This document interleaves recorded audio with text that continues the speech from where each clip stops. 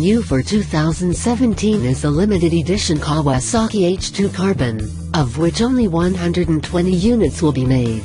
Coming with a carbon fiber reinforced polymer (CFRP) upper fairing cowl, which places it somewhat in between the road-going H2 and track-only H2R. The H2 Carbon has the same paint scheme as the H2R, but in a matte finish.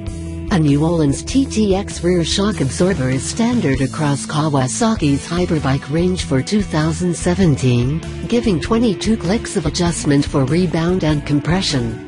This is combined with a redesigned shock linkage that is claimed to improve the H2's track prowess. Taking a leaf from its superbike sibling, the Kawasaki ZX-10R, the H2 series now comes with a Bosch 6-axis inertial measurement unit (IMU), which also gives it cornering ABS. With the engine remaining unchanged for the new year, the H2 also gains quick downshifting. In the instrument panel, a new bank angle display is added, to show how far the bike is leaning.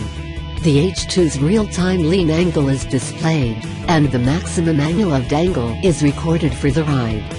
To ensure the H2 machines comply with 4 Euro regulations, the exhaust collector layout has been altered. Revised silencer innards and bigger catalytic converters that have more platinum, rhodium and palladium are said to improve emissions.